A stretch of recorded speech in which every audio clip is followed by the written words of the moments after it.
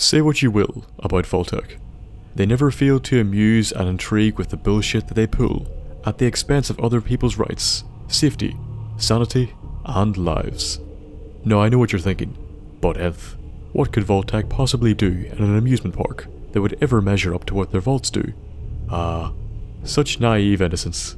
Well, today I'm going to show you exactly what they can do. Today we look at Vault-Tec, Among the Stars, an attraction inside the Galactic zone in Nuka world. It's located at the south end of the park, and you will have to fight your way through quite a lot of robots to get to it. Now let's gander. Well, the inside has gone to shit, like so many of the other rides present in Nuka world. Like many of those other rides, this one has many corpses present, thank Odin. To the immediate left of the entrance, we can find the welcome desk. Still serving it, all these centuries later, are these two people, though one of them is being a lazy bastard and sleeping on the job.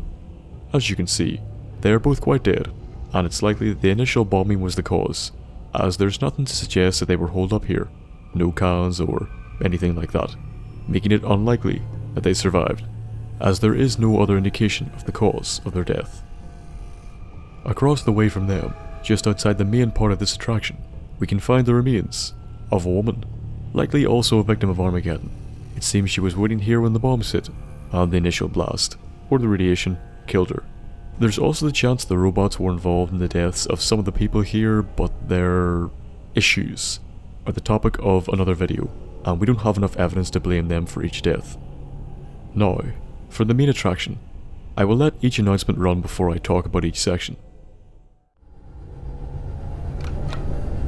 Join us on a journey into the future, where humanity has set out on a new voyage of discovery, seeking adventure among the stars. So the whole premise of this area seems to be showing people how Vault-Tec can contribute to the space program and help them live on other planets, which as we know was the initial goal of the whole project anyway.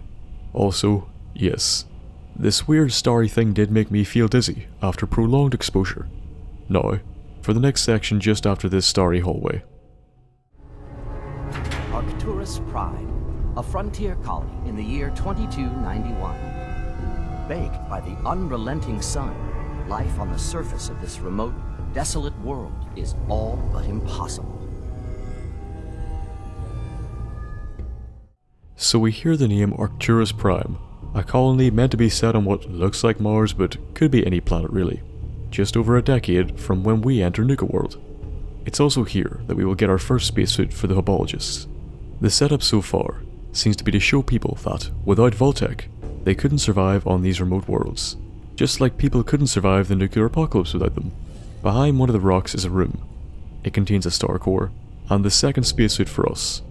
Now, we progress to the vault section of this attraction.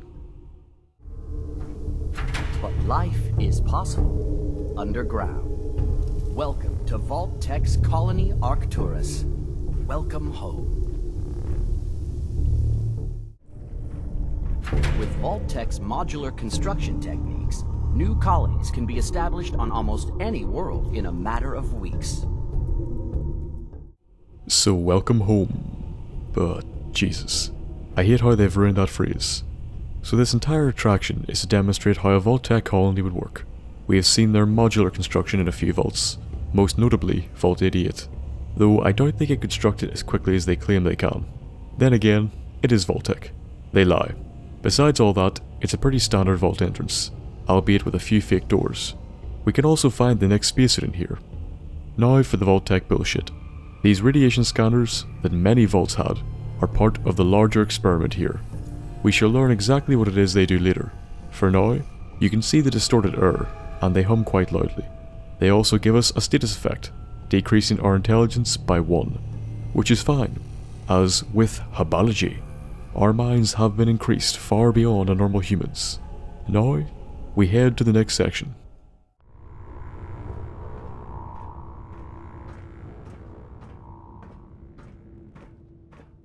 And these are no dark bunkers. Your colony will feature beautiful, expansive common areas where you can relax in an Earth-like setting.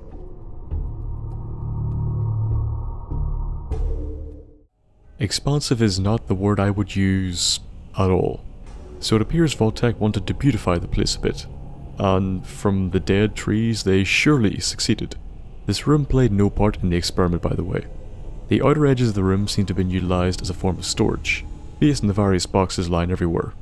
I would also like to point out, the trees here have mutated fungus on them, which is odd given how secure this vault is, and that it is fairly deep underground. A possible cause could be the ventilation system, which does lead right into this room. Now, on to the residential area.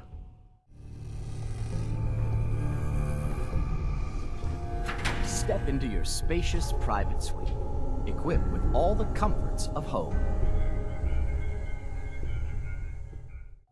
So as you can see, this was the living room / kitchen of tomorrow. Today.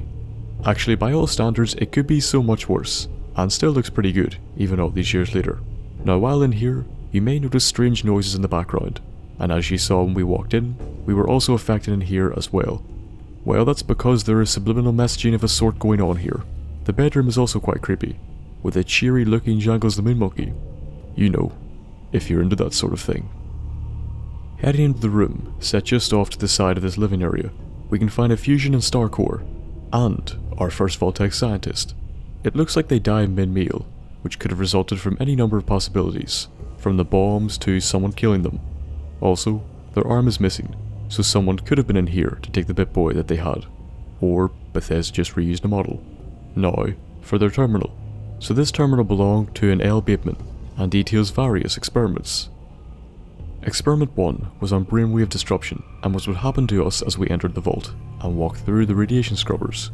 It was done with an electromagnetic field, and caused loss of motor control, temporary stupor, and forgetfulness, which would suggest that a drop in more than intelligence should have occurred. No idea why they would even do this, but sure. Vault-Tec. Experiment 2 covers what was done to us in the previous room, Subliminal Suggestion. Now it had many wanted side effects, but what it does do to us is lower our charisma. I will now let you listen to some of the subliminal audio.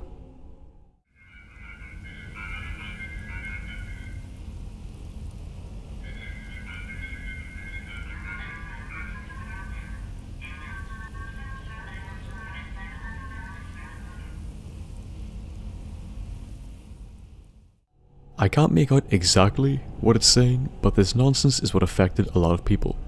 Experiment 3 onwards is what is to come. Experiment 3 was hypnotic pheromones. Among its expected results is susceptibility of suggestion. Now since it is located right outside the subliminal messaging area, it could be that both of them were meant to complement one another. Experiment 4 was Theta Radiation, because it wouldn't be Vault-Tec if they weren't trying to kill you with a thing they claim they can protect you from. Jesus. They even modified a reactor to do it. The wanted effects are not too bad, except maybe the paranoia related one. The last experiment is where things get interesting. Experiments 1 to 4 were to be applied long term to 5 employees: Hodgson, Grunner, Dallas, Bartleby and Langston. This once again highlights that even the employees who thought they were in the know were sometimes part of the experiments they themselves thought they ran. We can then assume that Bateman was the only one who knew everything. Now, to listen to the holotape here, entitled Project Consumer Guidance.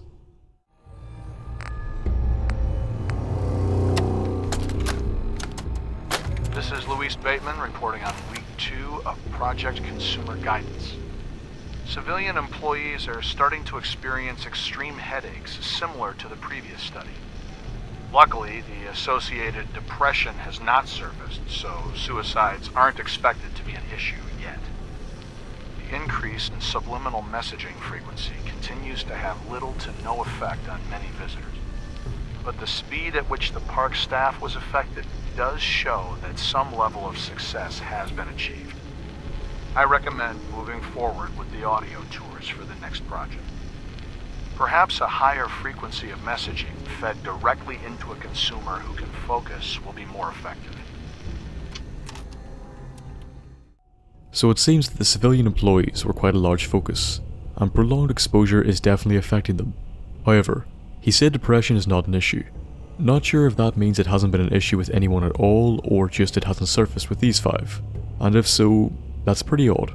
It ends with saying it's not affecting the visitors, but if left long enough, such as with the employees, it does seem to affect them. Later accounts show it does affect people, so it seems that this log took place before all that. Now, into the hydroponics.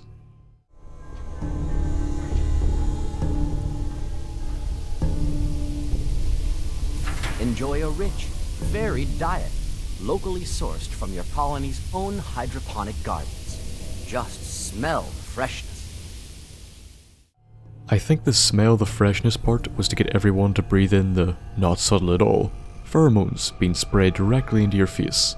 As you can see, the effects of this area are a decrease in perception, which doesn't really link up with the expected results we see on the terminal for this. As we move into the actual garden, much of it is wrecked. The only fruit still growing on a plant is mud fruit, so once again anything in this vault once growing has been mutated to quite a large degree. Now, on to research. And with Vault-Tec's cutting-edge science and technology, you can rest assured that your colony will have the resources to face any challenge. Now this room is the only one so far, on the tour anyway, where we find a body in the main area. From the looks of it, they died while about to have a smoke. Now given that this was in the middle of many experiments, and the bombs, really anything could have killed this person. The reactor leaking the Theta Radiation can be found in the other room, along with another spacesuit and a star core. Look at how they modified the reactor. They just opened up the lid for fuck's sake. The radiation decreased our agility by 1, which actually matches up with the extreme fatigue described in the experiment. Now, for the exit.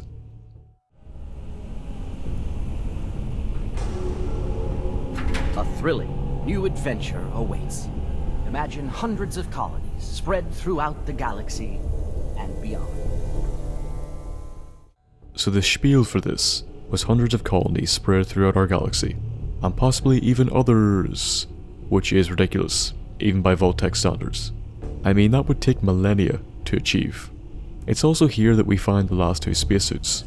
If you turn left at them, you come to this little room where all the planet models were set up. They must weigh a shitload if they broke the floor like this when they fell from the ceiling. We can also find a traitor here, which could explain some things missing, such as Bateman's arm.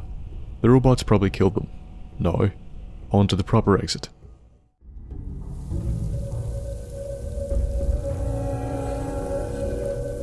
Imagine a future among the stars. Magical. Vault-Tec.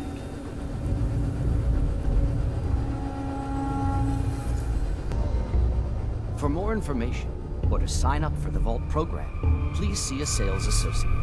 Thank you, and enjoy your day here at Nuka World. So first off, the medallion can be found to the left. Second, it appears they were also using this whole tour to push their sign-ups for the Vault-Tec program. Looking around this room, we can see a lot of desks in various states of being badge-axed.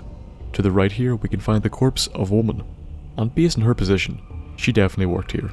In fact, I would hazard to say that this whole area was based around Vault-Tec seals. You can actually see some of the questions for the goat on the walls here. So something with Vault-Tec was carried out here. Across the room, we can find a terminal, and it gives us insight into some of the Vault-Tec sales activities carried out here. So this was a sales desk, and the first entry is in the sales instructions. The focus seems to be about getting people's questions answered as quickly as possible, with some strange 3 steps program.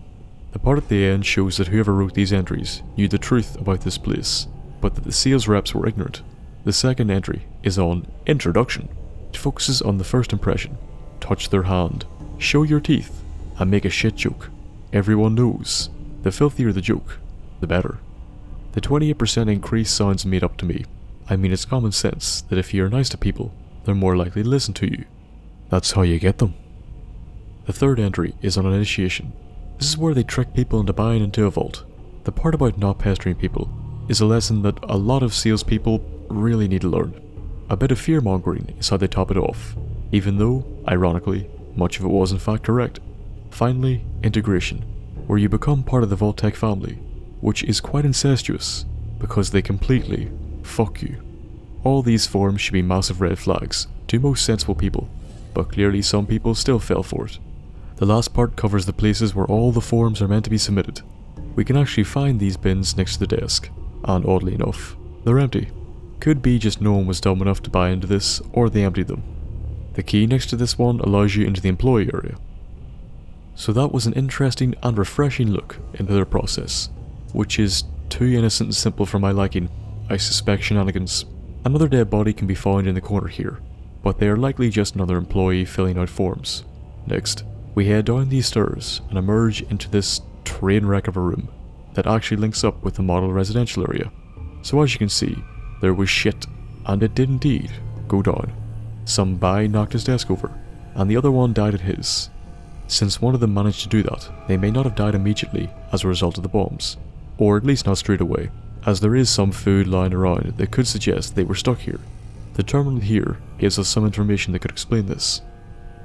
It belongs to a J. Hodgson, if that is how the name is pronounced, one of the people that were to be experimented on in Bateman's terminal entries. The first entry is his first day on the job. He thinks it's easy, and he's getting paid much more than he was in Washington. Yay! He also gets free rides. Life seems like it's going well for Isle Hodgson, ATM. Entry 2 seems to have been an early victim of the experiments. Not sure what one it could have been though. Perhaps it was the residential one. This does show that Hodgson had no idea what was going on. His third journal entry is in relation to Bateman's key that can get you into the observation area. This is also the first time we see evidence that the experiment was having an effect on Hodgson, as it appears he is beginning to exhibit anger problems. He was close when he guessed it had something to do with the Earth system. His second last entry shows that he's starting to lose it. He has no memory of writing the last entry. The drinking could have actually been him, as there was some in his wastebasket, or Bateman could have planted it. Given the time difference between these two entries, I think these occurred in April, meaning the second was in February and the first in January. Finally, his last entry. It seems to be from the 30th of May. He's beginning to notice the exhibit itself is strange, as people are exhibiting odd and erratic behaviour. Except the naked guy, I defend his right to let it all just hang. The symptoms he exhibits also seem to be getting worse, nosebleeds especially. Bateman keeps trying to disarm him and tell him it's all fine. Now after this there are no more entries, but we can assume he kept working here, as his entries are also here. Would also explain the drink in the wastebasket and the knocked over table. Perhaps the bombs were simply the final straw that put him over the deep end. Looking around, I'm not sure where the pheromones, various waves and the sound could have been coming from, but from what we see here, and what we will see, they were indeed present. In the room next to these boyos, we find another room, this time with scientists, also dead. The first one is sprawled out of their chair, and the second is dead in theirs, with a pistol beside them. Yeah, I'm totally sure they didn't kill anyone or themselves. As you can see, one of them is also missing an arm. Once again, could be a reused asset, or it could have been someone looting their Pip-Boy from them. Anyway, let's have a look at the terminal of the first skeleton. So this was Langston's terminal, once again another person that was to be experimented on, and they were a Subliminal Suggestions tech, so the residential area was their domain.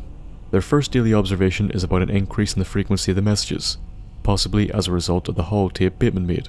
There appears to be different grades of tapes, like blue and orange, but the new blue tape is producing no noticeable differences. They're going to try the orange tapes. Entry the second is on the orange tape.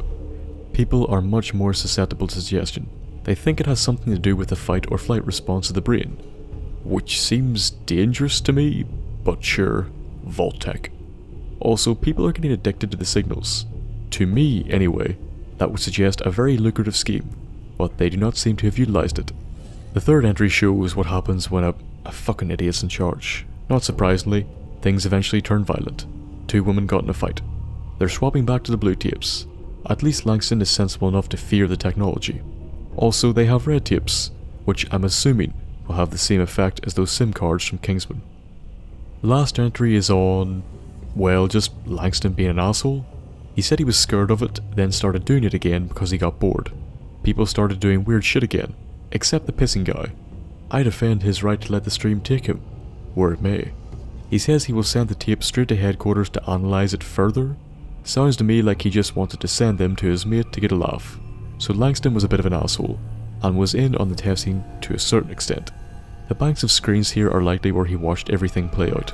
His entries showed no adverse effects to himself, which cannot be said about his friend here, who we shall now look at the terminal of. So this was Grunner's terminal, another person that was to be experimented on, and he was in charge of the Theta Radiation. His first entry is when they get it set up, and they claim it causes no permanent effects, which I'm dubious about. Anyone more knowledgeable about this, feel free to weigh in. Also, this entry makes it sound like they were using ionizing radiation at one point, and if so, fucking hell. Also, they did a shit job as they left the lid open.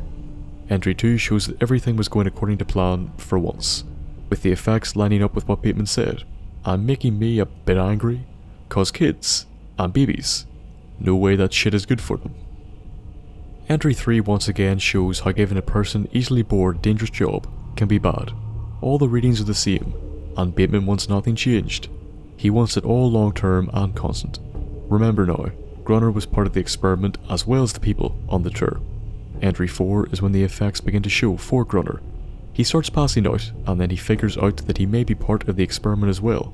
Oddly enough, it doesn't seem like he ever found out where it was coming from, and Langston was never affected either, which is also quite odd. Entry 5 is when the paranoia sets in, and he starts suspecting poor old Langston as well. Then he goes full survivalist, and locks himself in, and he has a gun. Oh fuck. The last entry is exactly what you would expect, and I assume it happened either the next day or the same day, but the bombs did hit. Also yes, you are being paranoid, but you were also right. Now Langston said seal the vault, which makes me wonder if that was actually possible. Well, he shot him, which explains why Langston's dead. He says his head hurts and he feels dizzy, which means that the claims that the radiation were short term were probably bullshit. He then killed himself. Now don't get me wrong, he deserved it, especially since he knew what they were doing to the people. But I have to wonder why Grunner and Hodgson were affected, but Langston was not. The other two people involved here were Dallas and Bartleby, which are likely the person dead in their chair and the other one dead in the locker room, both likely when the bombs hit or just shortly after. We have no idea if they too were unaffected, or if they even knew what this place really was. Just past the corpse in the locker room, we can pass underneath the stairs and find the remains of someone else. Could be another employee, or someone who was doing inventory with all this stuff when the bombs hit. There are bodies all over the place however. A little further down we come to the door that leads into the atrium with the trees. It is, like we said, mostly used for storage, and as a result, has nothing else of interest for us. So this was Vault-Tec Among the Stars, a ride in the galactic zone of Nuka World.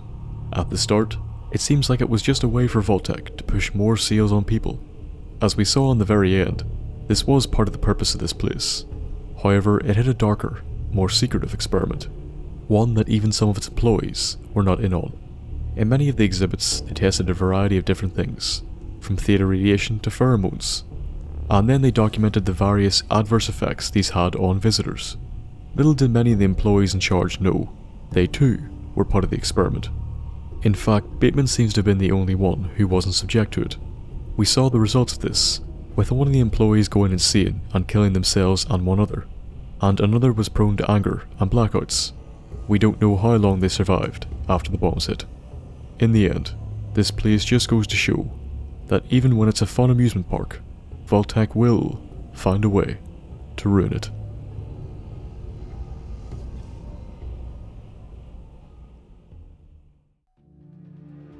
The sneakiest experiments Vault-Tec have carried out to date, and the people subject to them. I hope you liked this look at all of it. If you did like it, give the video a like, and if you want regular updates, subscribe. Any suggestions for lore or future videos should be left in the comments below. Better yet, go onto my subreddit so we can discuss them in more detail. It's linked in the description. If you wish to, you can support me on Patreon. £1 or $1, I ask for no more. Any rewards you would like to see there that I don't have, message me and I will take a look. Follow me on Twitter or Facebook to get regular updates or have a wee chat. Any business you wish to discuss, email me at thenthapple.business@gmail.com and I will get back to you as soon as possible. I hope you enjoyed the episode, and I hope to see you in the next one. And until then, goodbye.